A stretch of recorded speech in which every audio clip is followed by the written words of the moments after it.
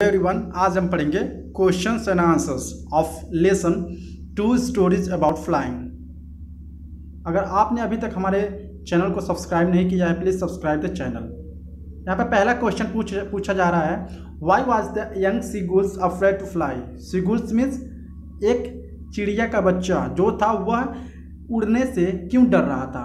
Do you think all young birds are afraid to make their first flights. क्या आप सोचते हैं जितने भी छोटे छोटे बर्ड होते हैं पहली बार उड़ने में वो डरते हैं। Okay, here are some birds more टाइमिड than others.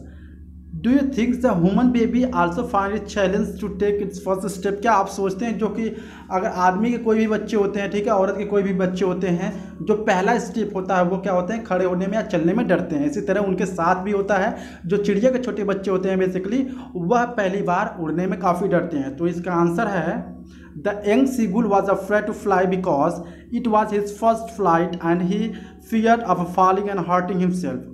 वह सीगुल काफ़ी डरा हुआ था क्योंकि it was the first flight, उस चिड़िया का पहला जीवन का या जिंदगी का पहला क्या था, उड़ान था। ओके, इसलिए वो डरा था कि मैं गिर जाऊंगा और मुझे चोट लग जाएगी। ही थॉट दैट, वो सोचता है कि his wings would not support him while flying. वो सोचता है कि जो मेरी पंख है वो जब मैं उड़ूंगा तो मुझे सपोर्ट नहीं करेगी। It is the natural that doing something for the first time it a bit challenging and fearful. एक तरह से नेचुरल होता है कि कोई भी चीज़ आप पहले करते हैं तो क्या होता है, आपको काफ़ी डर होता है, ठीक है, काफ़ी चैलेंजिंग होता है ये चीज़, ठीक है। All the bird must be afraid to make their first flight. जितनी भी बर्ड होती हैं, चिड़िया होती हैं जो पहली बार उड़ती हैं तो उनको क्या होता है, थोड़ी सी डर तो लगता है। सिमिलरली इसी तरह a human being is also afraid of taking the first step and find it challenging when he was learn to crawl or stand up without support। Okay, इसलिए जो ह्यूमन बेबी होते हैं बेसिकली वो भी डरते हैं। जब वो क्या करते हैं, पहले छोटे होते हैं ह्यूमन बेबी तो क्राउल करते हैं, मतलब रेंगते हुए चलते हैं। इसके बाद डर के धीरे से वो खड़ा होते हैं और एक एक स्टेप बारीकी से वो रखते हैं, क्योंकि कोई भी काम कोई करता है तो पहली बार करता है तो it was a more challenging. Okay, और काफ़ी फियर भी होता है, उसमें काफ़ी डर भी लगता है। क्वेश्चन नंबर 2 है, the size of the food मोन्टेड him. What does this suggest? What compelled the young seagulls to finally fly? The sight of the food motivated him।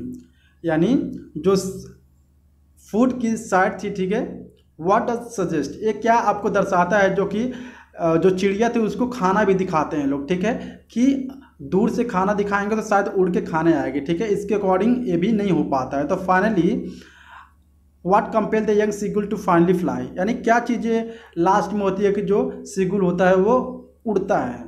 तो इसका आंसर है the young seagull was very hangry. जो चिड़िया का बच्चा था वो काफ़ी भूखा था। It was this hunger that ultimately compelled it to fly. और ये उसकी भूख ही थी जो कि उसको उड़ने के लिए मजबूर किया। Okay, it is hunger intensified when it सा it mother ट्रियरिंग a piece of a fish that ले एट हर फीट। ओके, इसके बाद उसकी मम्मी, जो चिड़िया की मम्मी होती है, उसके फिश का एक छोटा सा टुकड़ा दिखाती है, मछली का छोटा सा टुकड़ा दिखाती है कि मेरा बच्चा वो आएगा और छोटा सा टुकड़ा देखकर मेरे पास आएगा तो वो उड़ते हुए आएगा और वो उड़ने की कोशिश करेगा। Okay, it cried to her begging her to get some foods. और वो रो रहा था, छोटा सा जो चिड़िया था रो रहा था और खाने को मांग रहा था, please give me the food. But जो उनके माता पिता थे जो चिड़िया के, वो सोच रहे थे कि वो उड़ कर आए और खाए, इस चलते वो उड़ना भी सीख जाए। But when it's mother come to us with the food her beak, जब उनकी मम्मी, चिड़िया की मम्मी आती हैं अपने चोंच में उस खाने को रख कर, ही it scheme with Joy and एंटिसिपेशंस, however she stop Midway. Okay, और वो क्या चिड़िया होती है, काफ़ी चिल्लाने लगती है, फुदकने लगती है। It wandered and why she did not come nearer. और इसके बाद वो सोचता है कि आश्चर्य हो जाता है कि आखिर में मेरी मम्मी जो है मेरे पास क्यों नहीं आ रही है उस खाने को लेकर, मुझे भूख भी लगी है। Not being able to resist are कंट्रोफिट्स hunger any longer it divided at the food into the mother's week. वो क्या हुआ, वह अपनी चोंच में अभी तक ही फूड को रखी हुई थी। एट दैट मोमेंट, उस समय, this hunger overpowered his fear of the great expense and the C beneath the cliff finally this प्लिंग was followed by the natural reactions of its body that to fly. इसलिए अब उस छोटे चिड़िया को इतना भूख लग गया था कि अपने आप को बर्दाश्त नहीं कर सकती थी खाने के लिए, और इसके बाद वो उड़ने के लिए मजबूर हो गई थी। यही चीज़ें हैं जो कि अब वो लास्ट में क्या होती है, वह उसके बॉडी में एक रिएक्शंस होता है कि अब मैं उड़ूँ। Okay, here question number 3, they were beckoning to him, calling shrilly. Why did seagull's fathers and mothers threaten him then causes him to fly? यानी जो चिड़िया थी वो क्या थी, उसको घूर रही थी, देख रही थी, बट वो बुला भी रहे थे श्रीली आओ और खाना खा लो सीगुल को। ठीक है, सीगुल के पिताजी जो थे और माता जो थी threaten him and कॉजेल्स him to fly, वो क्या करती थी, डर भयभीत भी थी, वो डराती भी थी उनको कि उड़ो। ठीक है, लेकिन उसके बाद भी वो नहीं उड़ता था। आंसर है इसका सीगुल्स parents had tried everything but it was reluctance to fly due to the fear of falling down. यानी जो सीगुल के पेरेंट्स थे, माता पिता थे, जितनी बार कोशिश कर रहे थे कि वो मेरा छोटा सा बच्चा चिड़िया उड़ना सीख जाए, लेकिन वह अभी तक भी उड़ना सीख नहीं पा रहा था। उसको डर लग रहा था कि मैं नीचे गिर जाऊंगा। He looked at his brother and sister but wouldn't make any efforts. Okay, और वो अपने ब्रदर और सिस्टर को देखता है, लेकिन इसके बावजूद भी कोई एफर्ट नहीं लगाता है, वो नहीं सोचता है आकाश के ऊपर उड़ना। I don't know why. Okay, that's why the whole family had left alone and threatened him, caused him to come, but every effort went in vain. इसके बाद उसकी जो फैमिली होती है वह उनको थ्रेटन डराती है कि वो ऑटोमेटिकली क्या करेगा, उड़ेगा। क्वेश्चन नंबर 4 है, have you ever had a similar experience where your parents encouraged you to do something that you were too scared to try, discuss in your peers or groups? यानी क्या have you ever had a similar experience, क्या आपके पास उसी तरह आपके साथ भी उसी तरह का एक्सपीरियंस हुआ है कि आपके पेरेंट्स से जो कहते हैं कि आप एक काम करो, बट आप उस काम को करने से डरते हो कि आप उसमें फेल हो जाओगे, आप उसमें अच्छा नहीं कर पाओगे। ओके, तो आपको ये सारी बातें आपको अपने फ्रेंड्स या ग्रुप के साथ शेयर करनी है। तो इसका आंसर है suggested answers, yes I had a similar experience while running to the ride a bicycle in class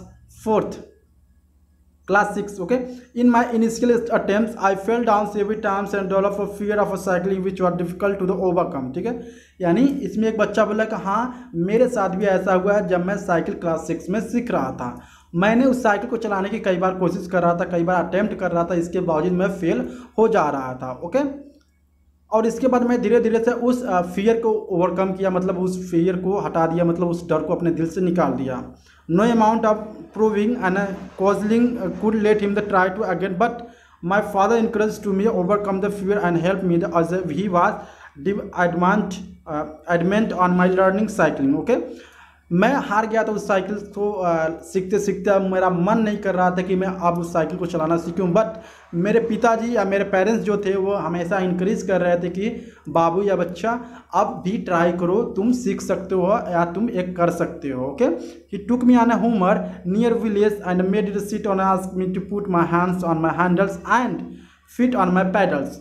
It sped down and I enjoyed without fear which developed my confidence. Okay, इसके बाद क्या होता है, जो पापा होते हैं पीछे बैठ जाते हैं और वो भी हैंडल को पकड़ा देते हैं और कहते हैं कि तुम हैंडल को पकड़ के सीधे बैठे रहो और चलाना सीख जाओगे। ओके, इस तरह से मेरा जो कॉन्फिडेंस होता है वो मेरा कॉन्फिडेंस बढ़ गया है, इसमें ये बच्चा बता रहा है। ठीक है, Thus I overcome my fear of cycling and started riding a cycle after a few practice. Okay, और इसलिए मैं अपने इस तरह से मैं अपने कॉन्फिडेंस को बढ़ाया और उस डर को मैंने निकाला और फाइनली मैं साइकिल को चलाना ठीक सीख गया। ओके, कुछ ही प्रैक्टिस में। क्वेश्चन नंबर 5 है, in the case of a bird flying, यानी चिड़िया के उड़ने के केस में क्या होता है, it's seam a natural act, ये एक तरह से नेचुरल एक्ट है। ठीक है, and foreign conclusion that is should be succeed. In example, you have given answers to the previous questions. Was your success guarantee?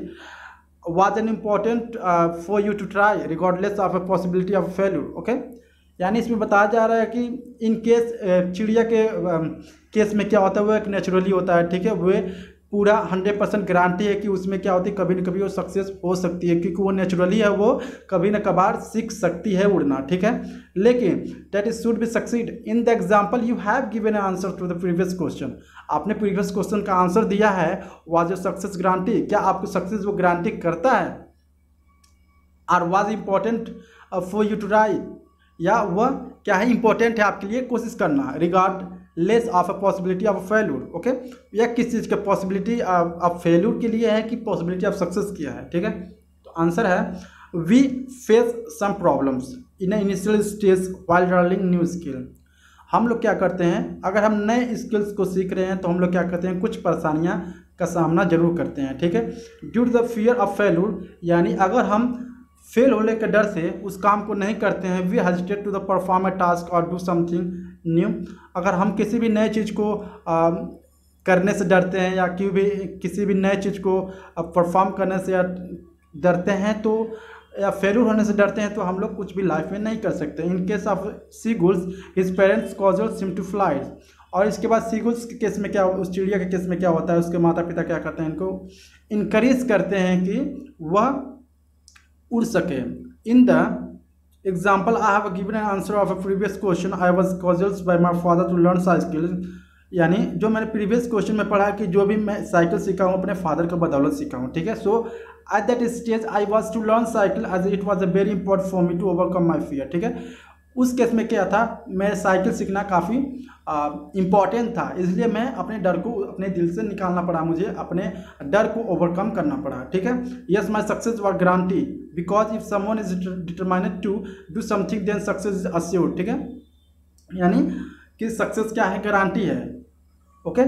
Because अगर कोई आपको डिटरमाइन कर रहा है, ठीक है, किसी करने के लिए क्या कर रहा है, सजेस्ट कर रहा है या आपको करने के लिए इंकरेज कर रहा है, तो आप उसमें अश्योर ही गारंटी के साथ आप सक्सेस हो सकते हैं अगर आपको अच्छे से लगन के साथ करते हैं। मोर इवर I said practice make a man perfect. यानी एक कहावत भी कहा गया है, अगर प्रैक्टिस करते हैं तो आप उसमें परफेक्ट बन सकते हैं। अब practice make a man perfect, ठीक है।